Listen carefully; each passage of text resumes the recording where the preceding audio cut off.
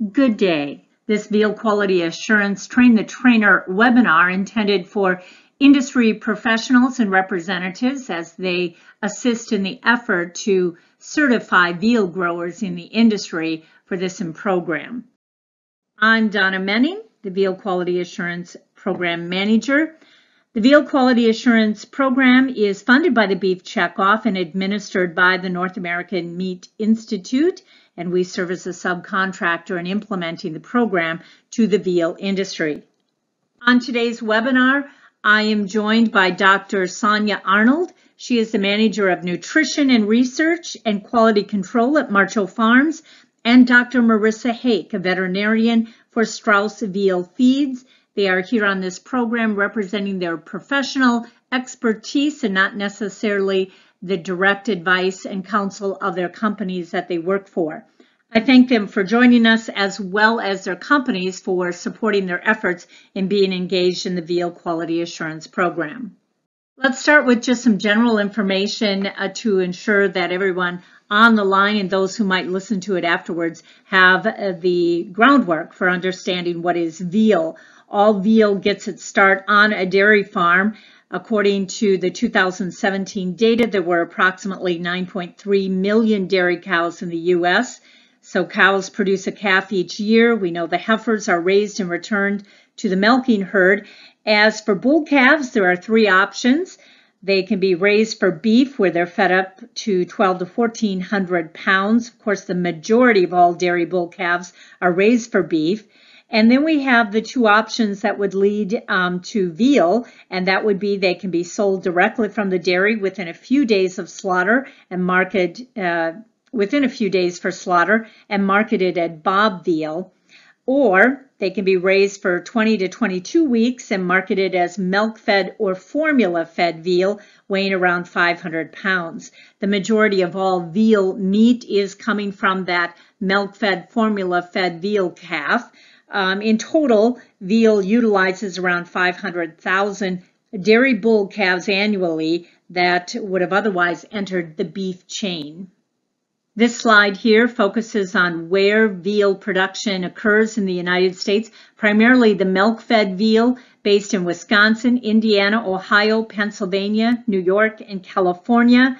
There are approximately 700 veal farm families. On average, each farm family raises around 200 calves a year with the milk-fed veal. And of course, we can have Bob Veal throughout the U.S., wherever we have dairy farms, but veal in California is primarily Bob Veal, which is the bull calf that is marketed directly from the dairy farms. Where is veal consumed in the U.S.? On this slide, you can see some of those primary areas: New York Metro, Boston City Metro, the Washington, D.C. area, in the Southeast in Florida, the Midwest in the Chicago area, and then, of course, on the West Coast. The leading processors of veal are also based in many of these primary areas, including Wisconsin, Ohio, Pennsylvania, and New York. In 2017, a technical advisory group gathered to review the existing Veal Quality Assurance Program and certification requirements. They provided their input, and the results were an updated VQA program that was made available in 2018. And now, through additional checkoff funding, we are able to bring this webinar to you, the industry representatives, here in 2019. So my thanks for all the input of the individuals that you see here on the screen. The Veal Quality Assurance Program includes best management practices in the areas of animal health, feed and nutrition, housing and facilities, handling and transportation, and then overall management.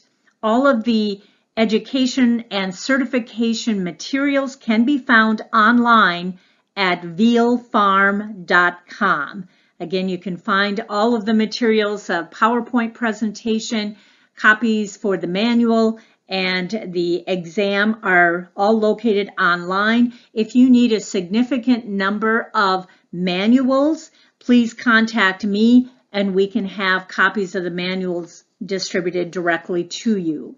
I want to recognize additional resources that are available through Beef Quality Assurance, or bqa.org, as well as the National Dairy Farm Program. So you can see those websites there, and we would advise and recommend that for additional resources that industry representatives on this call, as well as the veal growers that you work with, that you look to these other respected organizations for additional information and guidance in how to care for dairy beef as well as those dairy calves.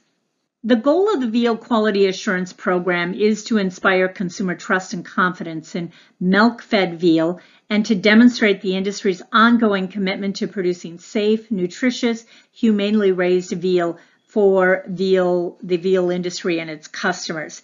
And history has been that we've had 90% participation from growers in the industry. We are always seeking to enhance and improve those numbers, and especially to reach out to independent growers to be a part of this program. So my thanks again for everybody who is online here today and the folks that you will interact with as a result.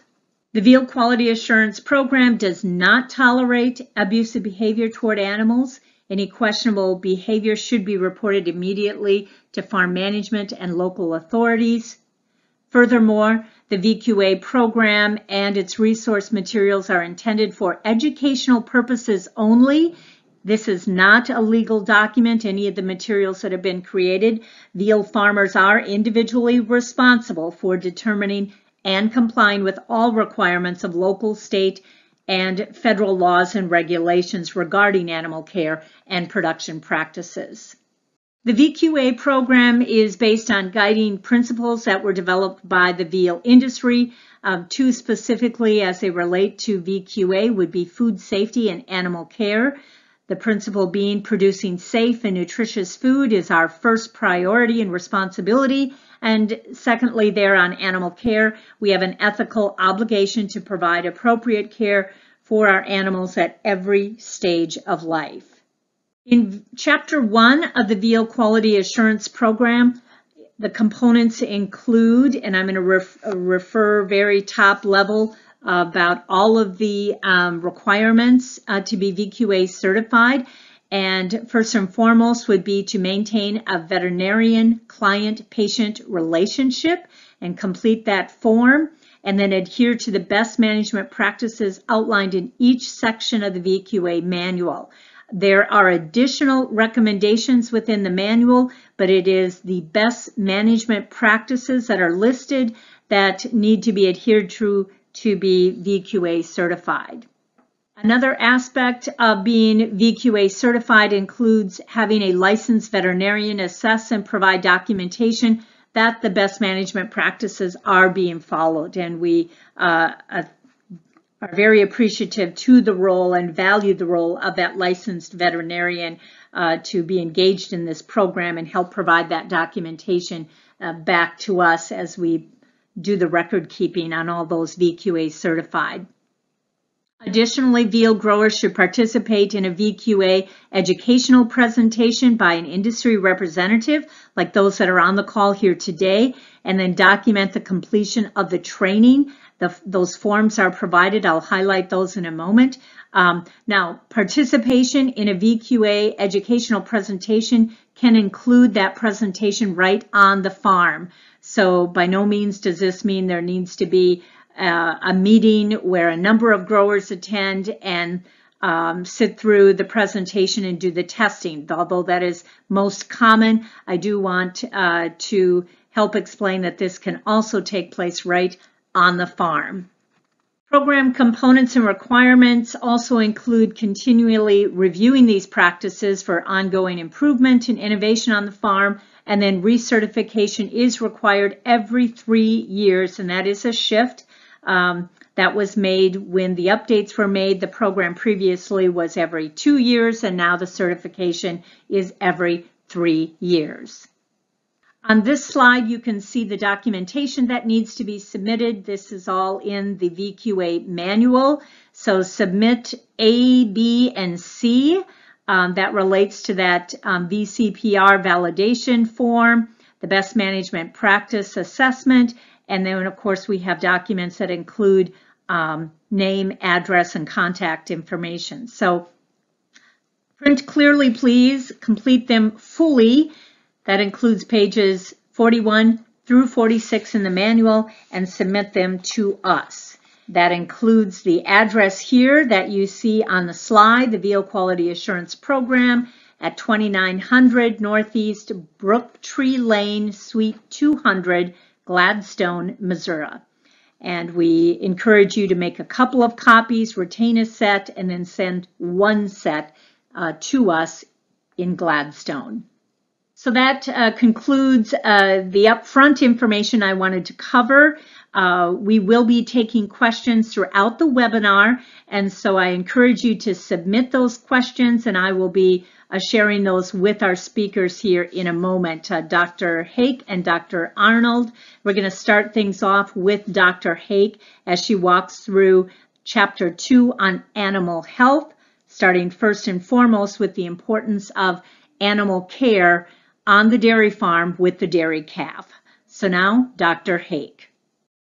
So it's really important to understand that the veal industry is connected with the dairy industry. So almost 99% of the animals entering into the veal industry are going to be dairy bull calves. And so the success that they have in the veal side of things is really important of how they are treated on the dairy. So early calf health on the dairy really reflects how those calves are going to perform later on in life. You can advance it. Okay, I'm good to go. All right, so the beginning is animal health. And one of the best management practices is to have a veterinarian identified with a valid BCPR.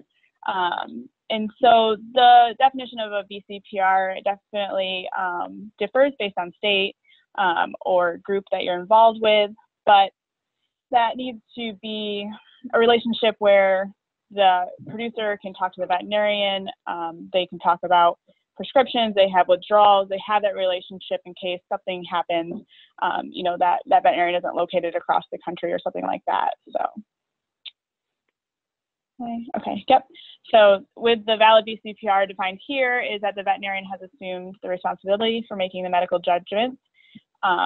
There's significant knowledge of the animals by the veterinarian, and the practice veterinarian is readily available.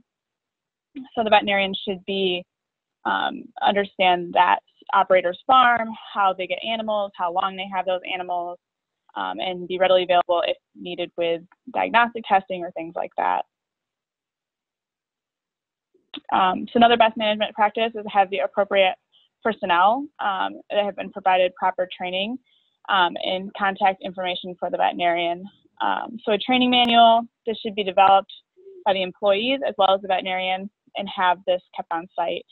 So we always find this really important, especially if farms have like relief feeders or different feeders for those animals that might be treating calves or something like that, to have a proper manual and have that posted on the farm. All medications or other animal health products should be used on label and meet the requirements of the FDA. Treatment protocols should be in a notebook and kept on site, like I mentioned before. Everyone should have access to that record keeping and follows the label information and understands the methods of record keeping. So FDA label information on the bottle or container.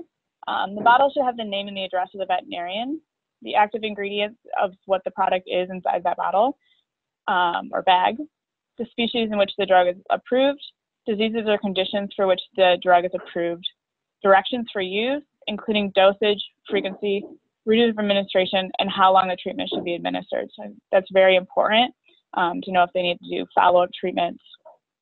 The specified withdrawal time and expiration date for the product, and any cautions or warning by the veterinarian. And that's what's required by the FDA. We always add on there if there's anything specific to veal calves, that be added on the label as well. Administering of animal health care products, oral, such as a drench, bolus, or pill. Subcutaneous, which is labeled as sub-Q. SQ is beneath the hide on the skin of the neck only. Intramuscular is injected into the muscle of the neck only. Intravenous is given into the jugular vein on the neck, and topical is applied to the outside of the hide, usually along the back. So administering animal healthcare products, this is just a good visual to show where a sub-Q administration is given or an IM administration is given. I think the book talks about tenting the skin, so pulling up the skin of the neck and giving the injection there. We tend to move away from that to not have a hand on the skin while giving the injection, but making sure you're giving it in the neck area underneath that sub-Q space. Okay. Definitions of prescription, extra label, veterinary feed directive medications. Extra label, as its name implies, is extra label, which means the veterinarian has been advised of using that medication in a way that is not specific on that label. Prescription drugs, drugs that are labeled with the statement, federal law restricts this drug to be used by or on the order of a licensed veterinarian. And then the veterinary feed directive is a VFD drug that is intended for the use in animal feeds, and it can only be written by a veterinarian.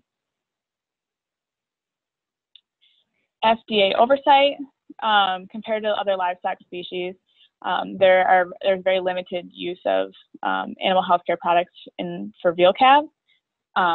So we need to be avoiding ones that say not for use in calves processed for veal. And this is the time I like to mention that hormone implants are prohibited for use in veal calves, so they won't be using any of those. So another best management practice is to have a withdrawal table provided by the veterinarian that is clearly displayed and is used along with the labeled information on the product.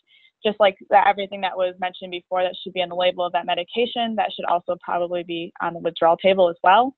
And this needs to be out, like I said, for any new relief feeder or any new feeders to be able to access at any time.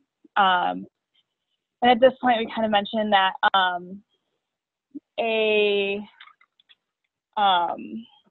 we should create a culture on our farms that are for open communication. So if that an error has been made, that they can come forward and express that happened, and to make sure that we have a safe food supply. All animals should be identified by ear tag, and this is necessary for properly recording the treatment of individual animals, which is required by law. And also, if those calves are in individual pens, pen numbers should also be included. Documentation of herd health records is required by the FDA for 2 years after the marketing of group calves. Keeping accurate records is required by law, and like I said, everything should be included as far as the date, what was given, how it was given, and any follow-up treatments as well. And those can be found in the documents at the back of the forms.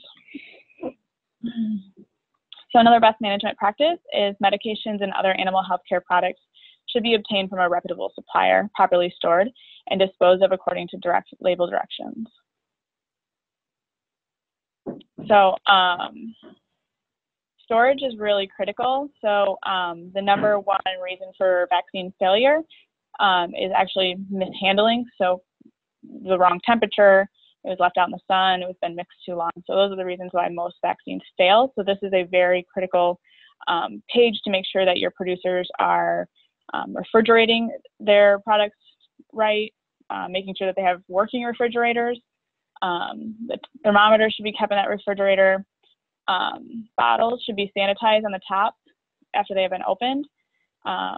Syringes that are used for modified live viral vaccines should be rinsed thoroughly and left to dry. And they need to store animal healthcare products in a refrigerator, special cabinet, or a separate room other than in another protected area that can be locked as well. The use, whoops, did I go too far down? You're good. Okay. Am I still on the right slide? It felt like it went. No, you're good. Go right ahead, Dr. Haig. The storage of animal healthcare products. New or sanitized needle for each animal. Keep syringes and needles and other administration supplies in their individual wrappers until they are ready to be used. Syringes for modified live viral vaccines should be thoroughly rinsed with sterile water or saline after disinfecting to remove any disinfectant.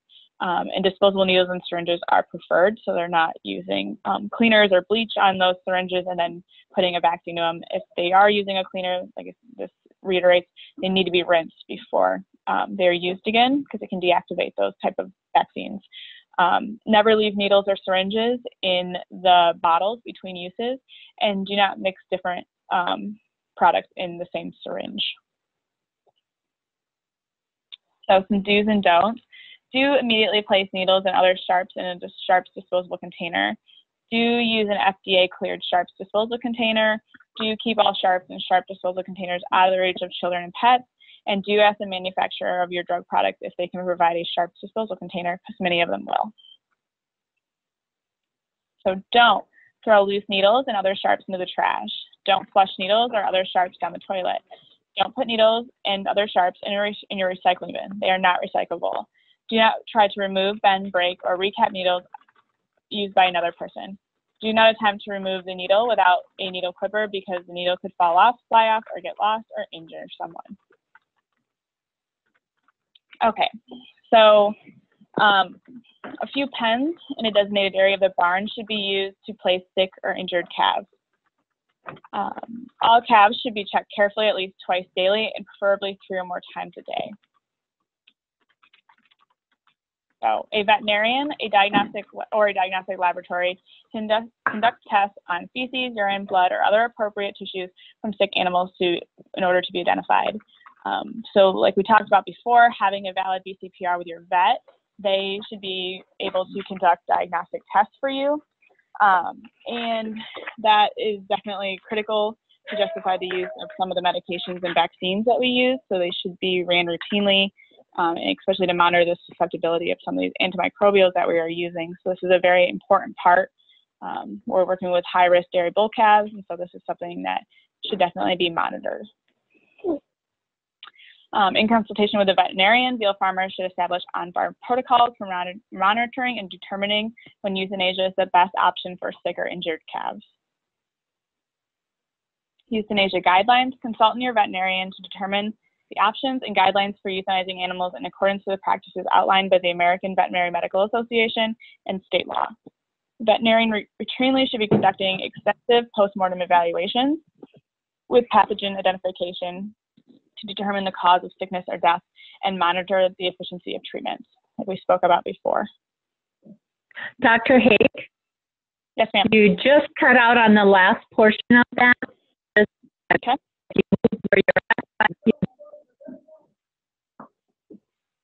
All right, you're cutting out too, so maybe it's not just me. Am I cutting out now? Continue on, thank you. Okay.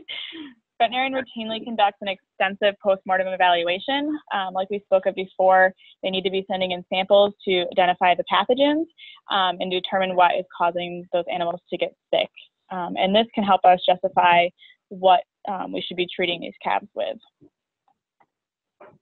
So guidelines for immunizations or vaccines. The information provided here does not replace the advice of a veterinarian. It is intended to provide a better understanding of the benefits and shortcomings of vaccine programs. So this is definitely something that you need to establish with your vet. Each farm is different, and it needs to work out for your farm, so your veterinarian should be involved. So the timing of these vaccines are important. In most cases, calves respond to viral vaccines if given within a few days to 1 week after the calf arrives on the farm. Okay. Is there any questions that came up? Yeah, that concludes the animal health component. And I do have some questions here. Are feed grade antibiotics being used, and if so, how often? Yes, so with the change of the VSD, there are really no products on the market that can be used in veal calves. There is one Oxytet product that's a milk-soluble oxytetracycline, but the production of that product is pretty limited, so really there are none on the market that are labeled for veal.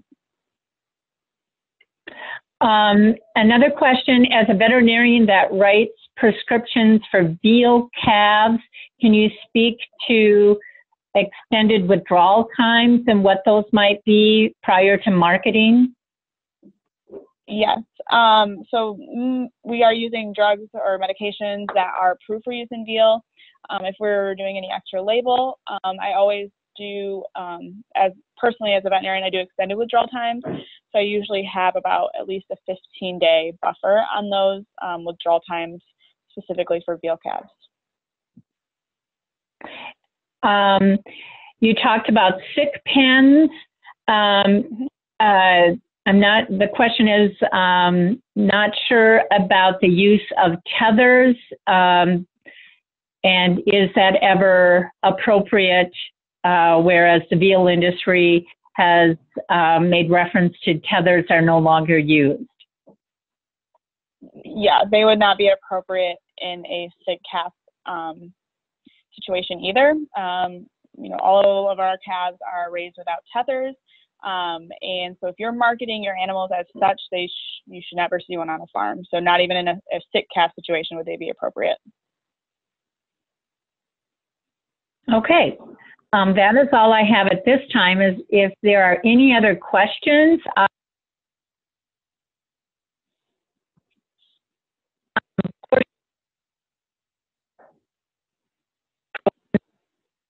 reiterate, or we'll move on then to the next aspect of feed and nutrition.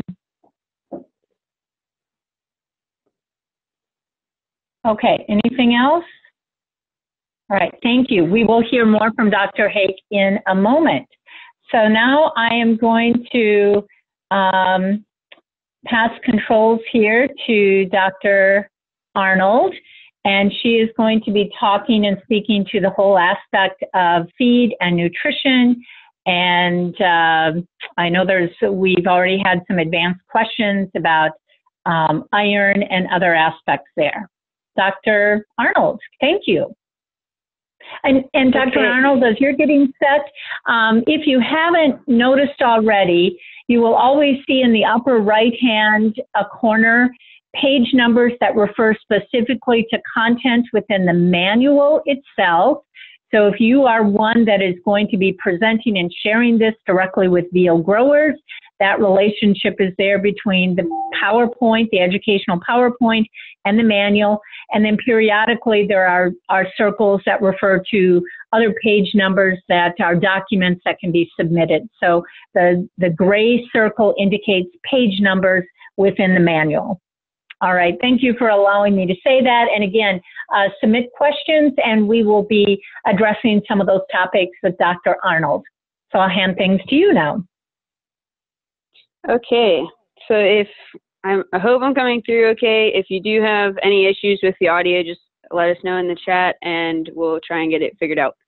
So I'm going to talk most about the feed, the water, and the nutrition for the veal calf.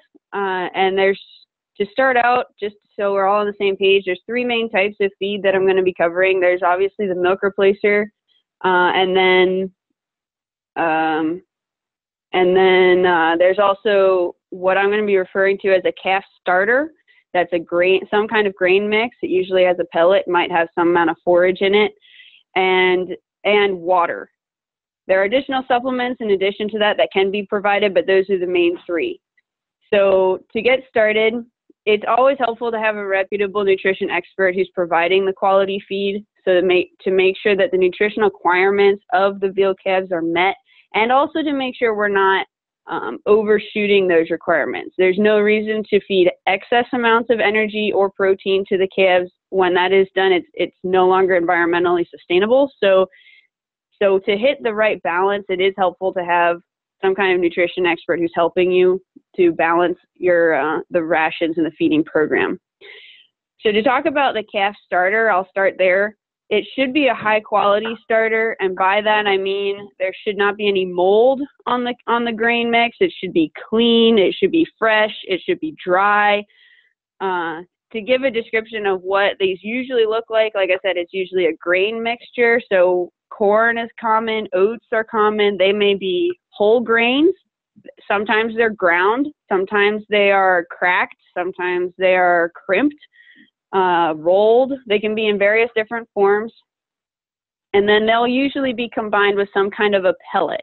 The pellet is made up of grain byproducts. Fish and bone meal or meat and bone meal are not allowed. They're prohibited by the FDA to be fed to veal calves. So the pellet should not include any meat or bone meal. But like distillers grains are a common one. Corn gluten feed is a common one to include in that pellet. And that pellet also will carry the vitamins and minerals. So that the pelleting actually allows the vitamins and minerals to be evenly distributed so that no calf is having a toxicity while another calf has a deficiency. It just makes it easier to feed and make sure all of the requirements are met. The importance of the starter is really for causing the rumen to develop in the calf. So milk replacer by itself will not lead to rumen development. The rumen is the first compartment of the ruminant stomach. It's a 4-compartment stomach. The rumen is the first one. The rumen is a very important part of the stomach in a mature cow. When the calf is first born, it really isn't very functional. It's the starter and the fermentation of those grains in the rumen that actually causes the tissue to develop. And the development of that tissue then allows the calf to extract nutrients from the grain and plant-based foods as well as the milk replacer that is continuing to be fed. So it allows the calf to actually be a little bit more efficient than it would be otherwise. And another piece there too, I'll cover water a little bit more, but as we go on, but water is also very important for that process. If the calf does not have water available to them, the fermentation doesn't really occur as it should, and it can cause a lot of gut issues in the calf if water is not available alongside this starter, because the starter is always going to be dry. So let me see if I can get this next slide. There we go. Okay, so now I'm going to talk a little bit more about the milk replacer. The milk replacer should be balanced, and when I'm talking about balanced here, I'm talking about protein and fat levels in the milk replacer. This will be different. The requirements for the calf will be different as the calf ages. The very young calf is putting on a lot of frame growth, a lot of muscle growth. The protein level for a young calf, and that would be like the first 2 to 3 months, should have higher protein and a lower fat level. Whereas as the calf gets older, the frame growth slows down a little, the muscle growth slows down a little. At that point, we actually want to reduce the amount of protein that's in the milk replacer, and we can increase the amount of fat. That allows the calf to begin to deposit a little bit more adipose tissue, and it doesn't overfeed protein. When we overfeed protein to the calf, that then causes the calf to have to get rid of the extra nitrogen that's in the body, which is going to then come out in the urine, and then it goes into the environment. It's not cost effective, and it's not environmentally sustainable either. So as the calf gets older, we really want to decrease the amount of protein. We don't want to overfeed it, and allows us to feed a little bit higher fat and get good marbling in the meat that we're looking for as an end product. The feed should be mixed well and distributed well in whatever mixing equipment you're using. Usually it's some kind of a tank that has a paddle mixer so that it can mix thoroughly, and the milk replacer powder is completely mixed in the liquid. It should also facilitate easy and thorough cleaning and sanitizing. So it should be, every time you mix the milk replacer, and most calves are fed twice a day. Occasionally you'll see veal calves that are fed 3 times a day, but regardless, after every feeding, all of the mixing equipment, all the distributing equipment, whether it's a hose or buckets, however it's being fed, bottles, should be completely clean. And the best stepwise way to do this is the equipment should first be rinsed with a warm water. And by warm, I mean something that's comfortable to the bare hand. If you measure it with a thermometer, it's usually 95 to 100 degrees or 105 degrees. After rinsing the equipment and removing any obvious debris, then it should be washed with a detergent that also has some bleach in it. And at this point, the water should be hot, higher than 120 degrees. And the entire surface, as much as possible, should be scrubbed. If you're using a hose, then you should try to run the detergent and bleach through it multiple times, not just once. After that, it can then be rinsed with a sanitizer or an acid rinse that lowers the pH and prevents bacterial growth on the surface of the equipment, and it should be allowed to dry completely before the next use.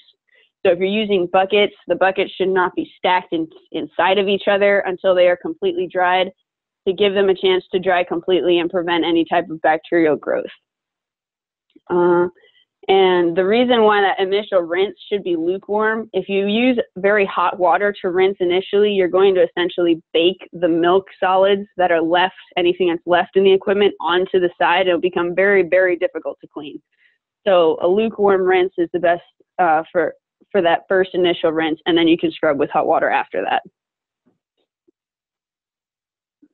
There we go. Okay, let's talk a little bit more about water. So the water should be provided to the calves. It should be clean, fresh water, available all times of the day. This is even true for very young calves.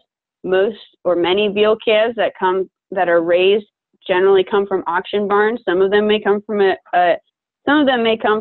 individual dairy farm. In that case, the calves are hopefully being well taken care of on that dairy farm, as Dr. Hake mentioned earlier about feeding colostrum and making sure that they're hydrated. If they're coming from an auction barn, in all likelihood, they haven't had anything to eat or drink in several hours.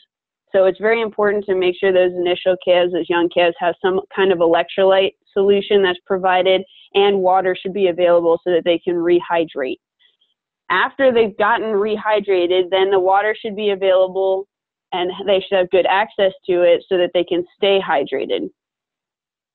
Many of the issues or disease issues we see in calves when they're young are gut-related issues. Many times they're related to dehydration, and dehydration may actually be the thing that kills the calf. It may be completely unrelated to whatever bacterial or infection thing might be going on. So water becomes very, very important to have available that allows the calf to regulate their own hydration and may prevent more costly treatments down the road. In addition to having the water available for them to drink, you also are going to need access to a reliable hot water supply. That's going to be necessary for appropriate feed mixing and equipment sanitation. The milk replacer should be mixed at 110 to 100 degrees Fahrenheit in order to get all of the components dissolved and in solution. So you need to make sure that when you're going to feed the calves, you have access to hot water and you know it's going to be there.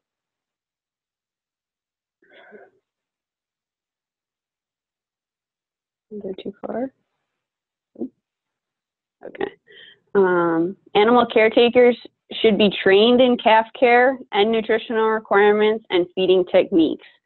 This includes the use of esophageal tube feeders and any other feeding mechanisms. In some cases, calves might need to be bottle fed. They may need what can call a floating nipple, where the calves actually fed out of a bucket, but they have a floating nipple in there. It helps them to consume their feed and make sure that it's bypassing the rumen through the esophageal groove and getting into the abomasum. That would be specifically for liquid feeds. Starter feeds, as I said, should go to the rumen.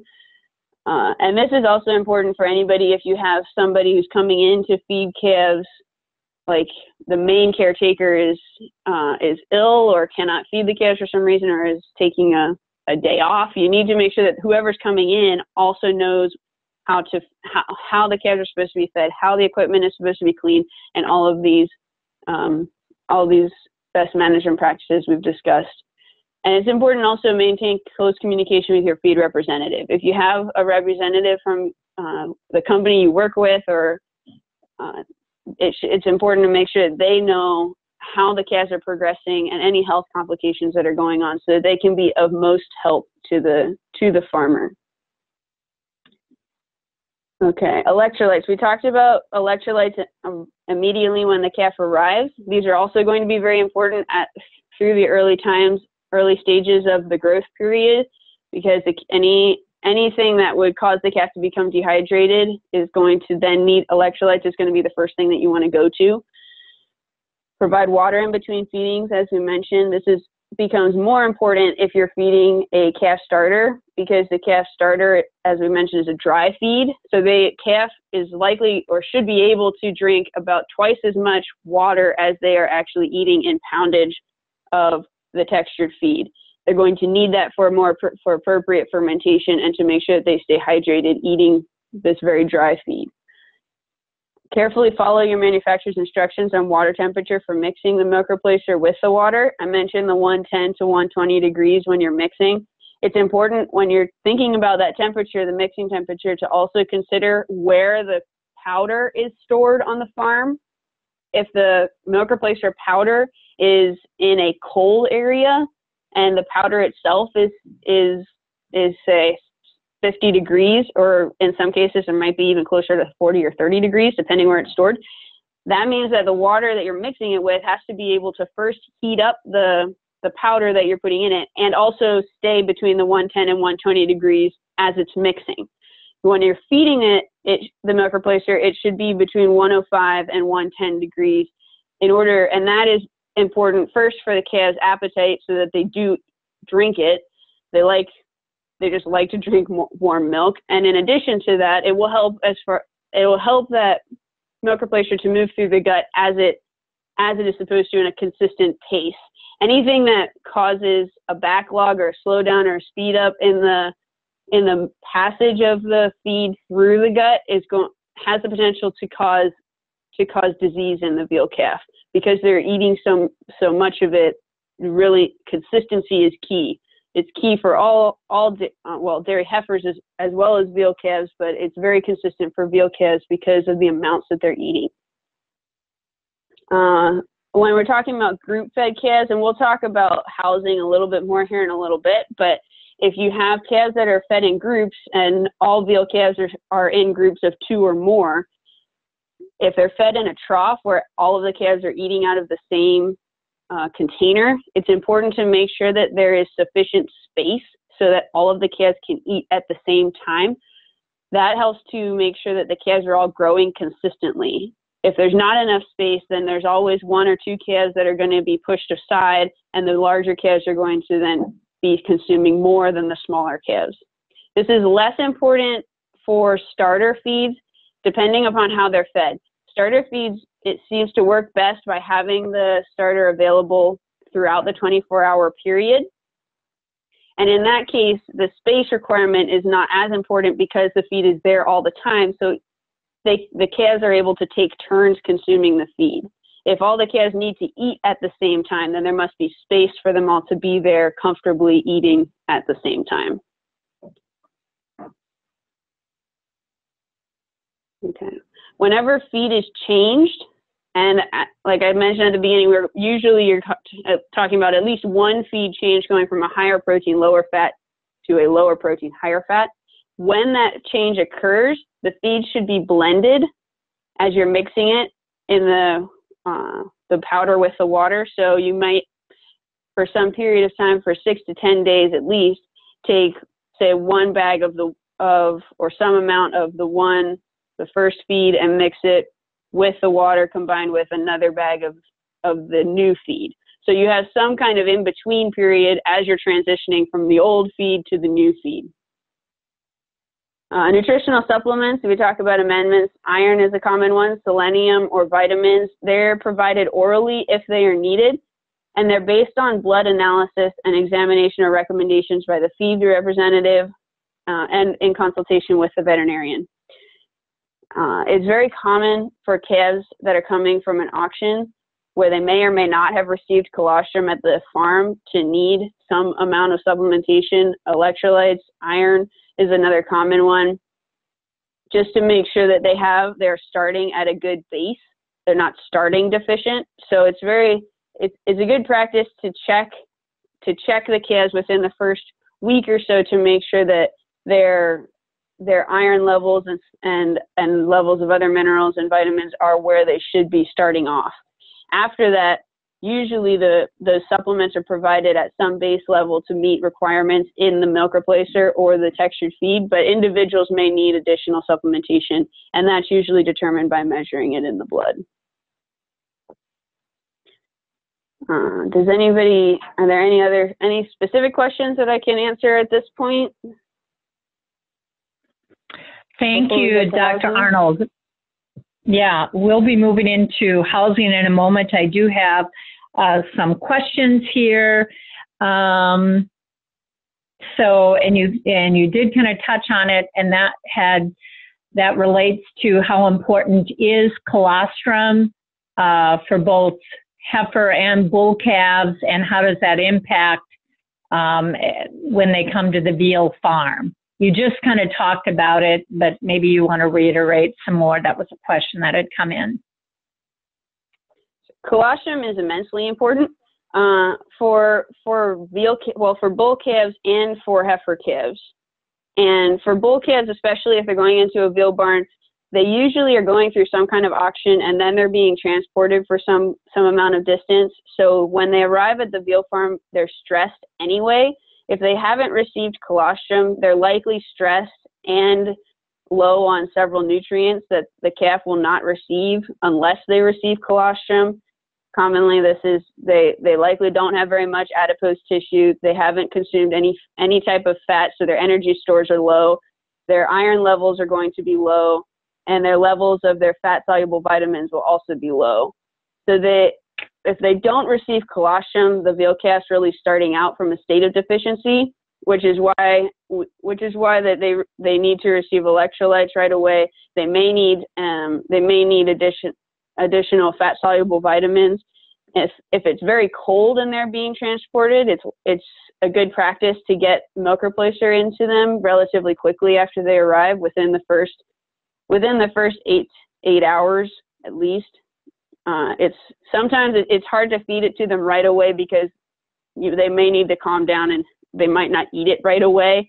And if they do, it may upset their gut because it's been empty for several hours. So electrolytes is always a safe option to start with. But if it's very cold, they're going to need the energy and protein from the milk replacer. So they should get that feeding within the first 12 hours on the farm after they've had the electrolytes and they're calming down and adjusting to their environment. But yeah, colostrum is very, very important. Here's a question asking you, Dr. Arnold, to speak more about non-special fed calves. What is meant by that, and what do they receive? Non-special fed. Yeah. The non-special fed would be likely those calves are receiving much more a heavier grain or a heavier solid feed diet compared to a milk replacer diet. So normally in a special fed calf, they're receiving 50% or more of their diet is milk replacer the entire time throughout the entire growth period. A non-special fed calf would be receiving less than 50% at some point. They may not even receive milk replacer at the end. As they get older, they may transition onto almost entirely solid feed. So that diet is referred to as non-special fed because it's very similar to what the normal progression that you would see in a dairy heifer, or an animal that's not being, fed any differently. They sort of are just going through this transition onto more solid feeds. And then somewhat related, how does what they're fed impact the color of the veal meat, and are veal calves anemic? Okay, so what they are fed can influence the color of the meat. The reason it does that is because of the myoglobin level that is in the muscle. So myoglobin is a protein similar to hemoglobin. It binds iron. And myoglobin specifically is in the muscle because by binding iron, it then can hold oxygen, and it provides oxygen to the muscles. It will become more, be there in higher concentrations if in two instances. One, if iron is plentiful, it will be there as almost as a storage vessel for iron. Two, if the animal is doing a lot of what's called aerobic exercise. So a good example of this would be either traveling across long distances, or if they're spending a lot of time running from predators. In each case, they're doing a lot of movement over an extended period of time, and that then will build the amount of myoglobin that is in the muscle, and that's what turns the muscle red. Now, veal calves are not running away from predators, and they don't have to travel for food, but if they are fed a high level of iron, then the myoglobin will build up and cause the muscle to become red because the iron is available, and so the body will just almost store it as myoglobin. In most cases, we like to have a nice pink color to the meat because that's what veal is known for. It allows the meat to also be a little bit more tender. It distinguishes veal from beef. And that doesn't mean that the calves are anemic. It just means they don't have excess iron.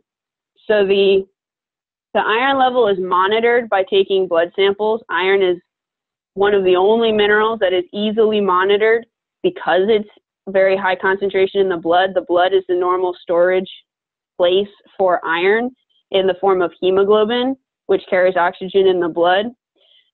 So it's very easy for us to take blood samples from calves and then monitor the level of hemoglobin. And if the level of hemoglobin falls too low into what would be considered a deficiency stage, that's when that individual calf would then be treated with either oral iron, or if they get very deficient, iron can also be injected if the veterinarian recommends it, to bring that level of iron back up to where the need is met and the calf is no longer deficient. So veal calves are not iron deficient, they're just not fed excess iron. Okay, thank you. Thank you for all the questions, everyone, those submitted ahead of time as well as online. We're going to shift into housing and facilities and then wrap up with some additional best management practices. And both Dr. Hake and Dr. Arnold will be engaged in both of these topics. Given the topic of iron and the role that the veterinarian plays as we move into this next section, Dr. Hake, anything else you would want to add to what Dr. Arnold has provided great input on, but anything else you would add from a veterinarian standpoint? No, I do think that's a very common question to ask if veal calves are anemic, and then the public wants to know. So the way that I usually explain that, which is a little different than Dr. Sonia's, is that these calves are fed, just like traditional veal calves, are fed a high milk diet. And so most of their nutrition is coming from milk, and milk is actually traditionally very low in iron. And so that's why we see the paler color on veal calves. So that's all I had to add. All right, thank you so much. We have 30 minutes approximately remaining for this webinar. We'll continue to address questions, but we're going to highlight housing and facilities right now. And as I hope, obviously, those engaged directly in the veal industry know themselves, but for anyone else who is on the line, the milk-fed veal industry has seen significant changes in this area in terms of housing and facilities, most noticeably the move to raise calves in group pens.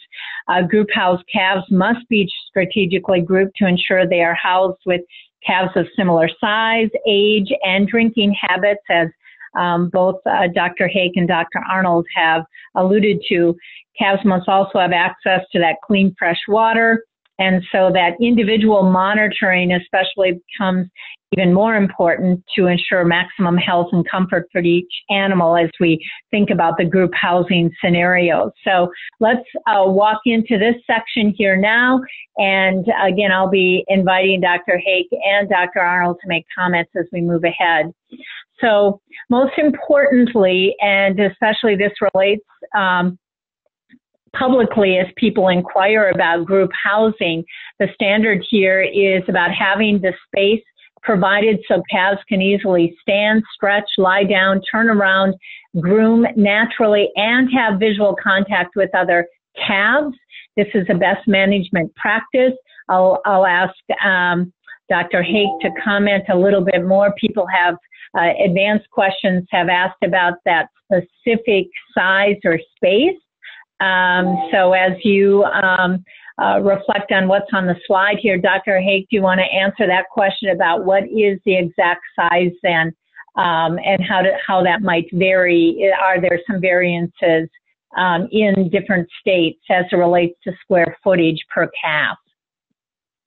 Yeah, so the VQA program doesn't have a set standard other than that the calves should be able to, stretch and lie down and turn around and groom naturally.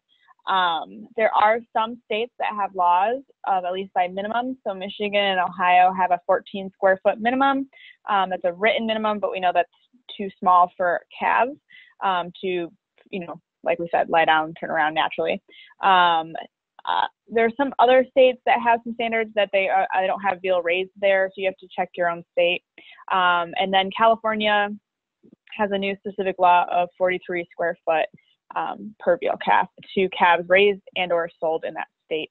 So if you plan on shipping any of your veal to California, then those standards need to be met. Okay, and as you alluded to, some of those other state standards are smaller than what the best management practice would be, in that they can stand, stretch, turn around, groom naturally and such. So can you speak more to the group pens?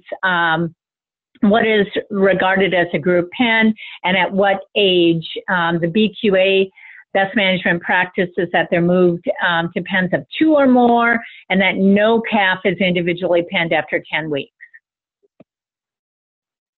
Yep, so that's what we define group housing as 2 or more calves. In my opinion, not in what is on the VQA, is anything over 6 to 8 calves is probably too many in a group when you're feeding liquid milk. And then as far as having group housing, making sure there's adequate bunk space to get up to either the trough or whatever they're feeding out of buckets. And then also mentioning that calves should never be tethered. So our veal calves are not castrated, and they're also not dehorned. So these calves are going to establish natural male behaviors. And so we need to make sure that we're also providing good footing, so we don't have any leg or feet or injuries as well. Okay, yeah. And thank you. We'll get to some of the flooring best management practices as well. Ventilation, the facility is well ventilated, that there's protocols in place to minimize airborne particles. All classes of calves are provided with reasonable protection from heat and cold. We have some more specifics on temperature. That was a question that had come up, been submitted, that really relates to transportation, but it's also very important as it relates to in the buildings themselves. I'm going to let the two of you talk to that in just a moment when I get to that slide. Both of you have, whether it's keeping pens routinely cleaned or actually the feeding equipment, cleanliness is really important as it comes to the health and safety of the calves. I'll just ask for both of you to speak to that as you see the best management practices on the slides here.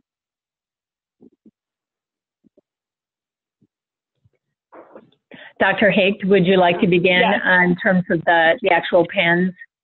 Yeah, so pens are routinely cleaned. Resting areas provide cushion, warmth, dryness, and traction at all times. All housing elements, including floors, fans, waters, gates, and fences, are consistently monitored and in good repair.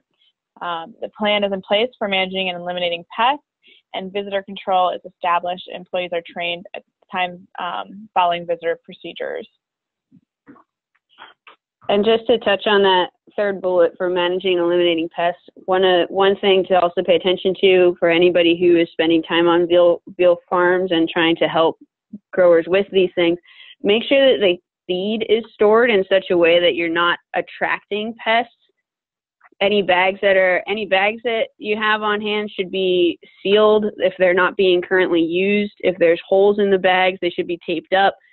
If you have some kind of cart or feed cart that you use, it should have a cover on it. You shouldn't have a mess of feed on the floor at any point.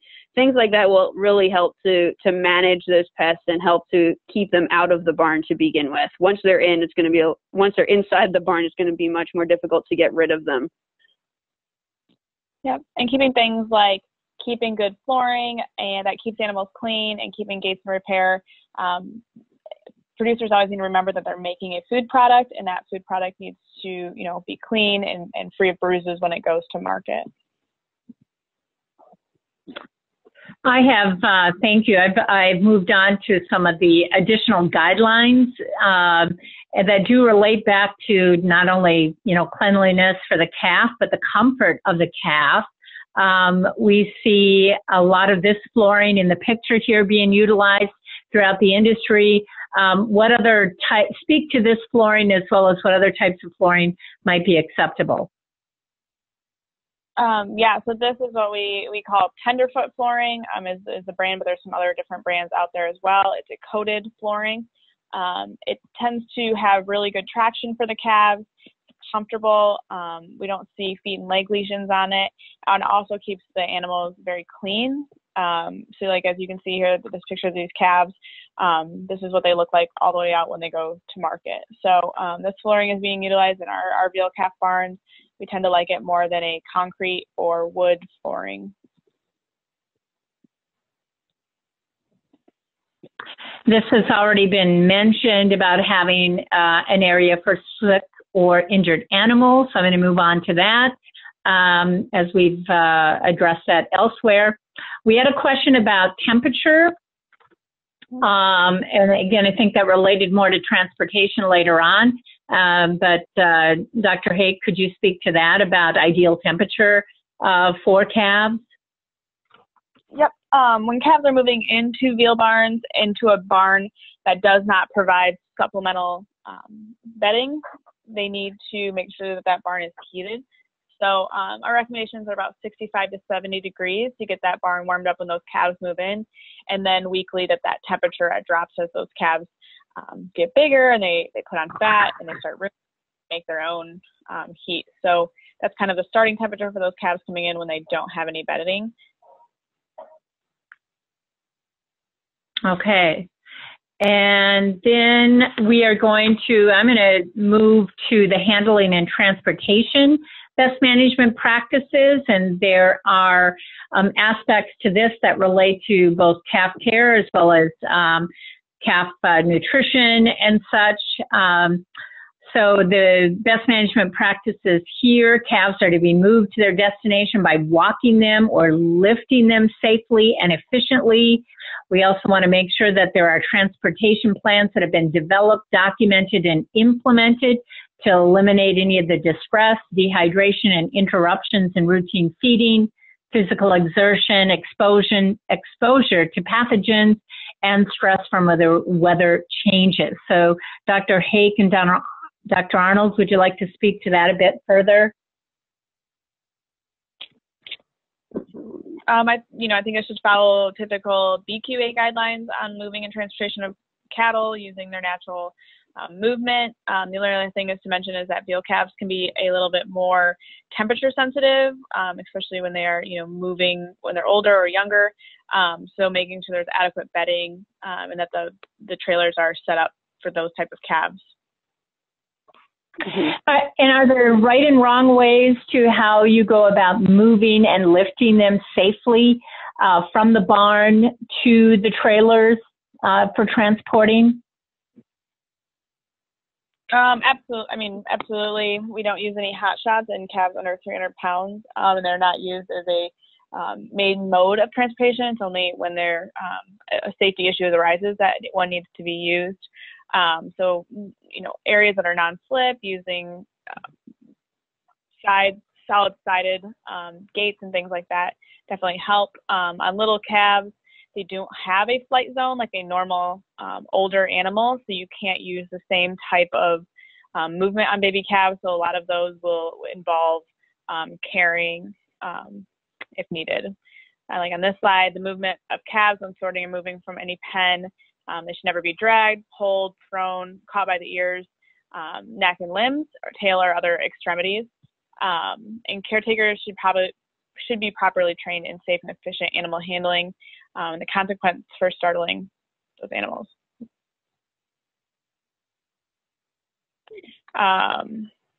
Producers should always ensure the least amount of prodding is used when moving animals. The use of flags, plastic paddles, and stick with a ribbon attached are appropriate for stimulating animals to move, slow down, stop, or turn. However, no equipment should be used as a weapon. Any force used on animals must be applied quietly, calmly, and with sound logic that provides for a productive and safe outcome.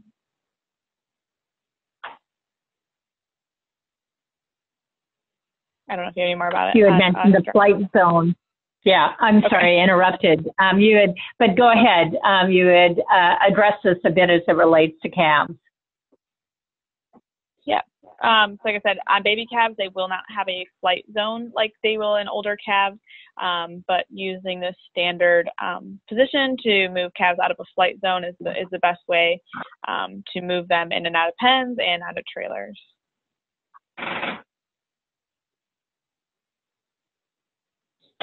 We've already addressed some of the reference to the significance of the flooring, about making sure that caretakers are trained. You will find when you utilize the educational deck, there is some repetition in content, but it's important that all the details are covered when you present and review this with your veal growers, and or the veal growers also have some of their employees included as well. So I know that when it comes to livestock handling and transportation, there's also important nutrition aspects. We're going to get to that with Dr. Arnold. Dr. Hake has already mentioned the significance of temperature and how sensitive calves are, that we should make sure that we take steps to eliminate any of that distress. And let's talk, Dr. Arnold, a bit more about that whole, the interruption that will occur as it relates to feeding, and how we assess what we feed when we feed. So I'll let you speak to that as I bring that slide up. Okay.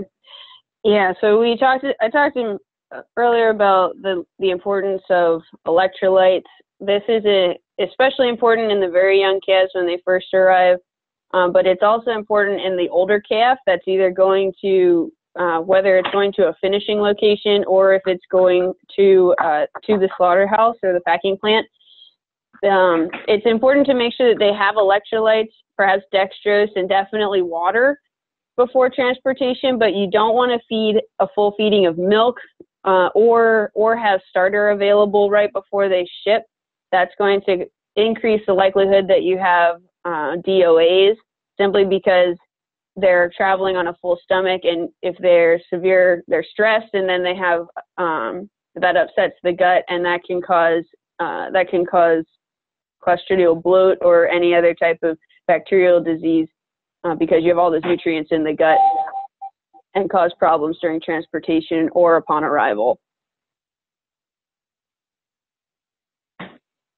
Okay, thank you. Sorry, I was moving your slides there a bit as I was double checking for additional questions. So there is, as Dr. Hake mentioned, the BQA guidelines regarding transportation that we highly recommend that people reference as well. When it comes to transportation guidelines, there's some wonderful best management practices that should be referenced when it comes to the transportation of veal calves. So let's move ahead to finish up our presentation here. There's some additional details that relate to the transportation vehicle itself, and that we recommend that veal farmers be very familiar with the actual drivers. Managers should check the truck as well prior to loading to assure proper safety of all the calves. Ultimately, that farmer has that responsibility as they take that next step related to transportation. Make sure that you develop and follow a documented disease prevention protocol and document those loading and unloading times specifically with your driver and coordinate those times with the processing facility. So any other questions related to handling and transportation of calves? There's a question just for clarity on non-ambulatory animals at the point of arriving at the processing facility. Dr. Hake, would you want to speak to that? What the current regulations are for that? Yes, to the best of my knowledge, with non-ambulatory veal calves, they will be considered a condemned at slaughter. So if they're down on the trailer, they will be automatically condemned. They no longer will bring them in and let them warm up and get them back on their feet.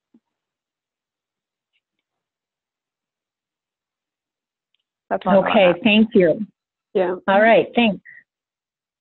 We have 15 minutes remaining, and I'm going to just highlight some additional overall best management practices that conclude the VQA manual that's within the program. And many of these are reinforce what may have been said earlier in terms of, you can see this on the slide, the overall management. Again, make sure that you have that signed and valid veterinarian client-patient relationship agreement. Make sure that you develop and follow a herd health plan, that you encourage open and ethical communication with your sources of bull calves, veterinarian, your nutritionist or feed representative, hauler, and packer. So these are best management practices to underscore with the veal growers that you work with. Also to participate, provide, and all ongoing education to animal care providers so that everyone engaged in the farm has that ongoing education opportunity. Dr. Hake spoke to the identification of all animals and maintain those accurate records. Dr. Hake, could you speak a bit about traceability within the veal industry as this best management practice relates to that and the importance of that? Yeah, so having the ability to be able to track those calves from the dairy of origin all the way through the system is something that's very important, especially for early on calf health. If you're having, you need to have a relationship with where you're getting your animals sourced from. So if you're continuously getting animals that are low in colostrum or, having early death loss, that affects the health and care that you can give those animals. So making sure that you have that relationship so that you can identify those calves and track them all the way through. This is something that we're moving towards as an industry. Packers are asking for it, and so are consumers. So it's something if you don't have implemented that you should in the future. All right, thank you. And again, moving through some of the rest of these overall best management practices, create and follow protocols for handling, transportation, feeding, sanitation, animal health. We've addressed all of these things earlier with Dr. Hake and Dr. Arnold. Never market a sick, injured, or non-ambulatory animal. Identify all emergency contact information. This is critical as well. Make sure that's posted and is easily accessible, not only to the farmer, but any other employees. Comply with all federal, state, and local statutes, rules, and regulations. Maintain effective waste management systems. Those can be county, local, and state-specific as well as federal. Most milk-fed veal farms are raising about 200 animals. So we want to make sure that that waste management system is being, it does meet all of the state, local, and federal requirements. And then practice positive neighbor relations within the community and ensure that all neighbors know what it is, be proactive in your communication efforts to help them understand how veal calves are being raised and what it is you're doing on your farm. So with that, Dr. Hake and Dr. Arnold, anything else that you would just like to underscore when it comes to, again, the highest standards of animal care for veal calves, as well as the overall health and nutrition that they're receiving, that you would like to add at this point? And I'm gonna double check for any other questions. But if you could both just reiterate anything else you'd like to add. I think, you know, for veal calves, they provide us with all of our livelihoods. In return, they deserve our care 24/7, 365. It's our job to take care of these animals and be their voice, and always have their best interest in mind. So reiterating that with producers and that they are producing a product that goes for consumption is very important. So that's all I have on that. And I would just add, when you're talking about feeding the calves and you're talking about the feeding protocols, I think one of the biggest things that you can do to help yourself on the farm is to make sure that everything is consistent, that the water temperature when you're mixing is consistent, that the temperature you feed the calves is consistent, the time when you feed them is consistent, and that you're using the good quality feeds, and fresh starters and clean starters is going to save you a lot of headache down the road if you can just keep everything consistent for those calves up front. Thank you, Dr. Arnold. I do have one more question here.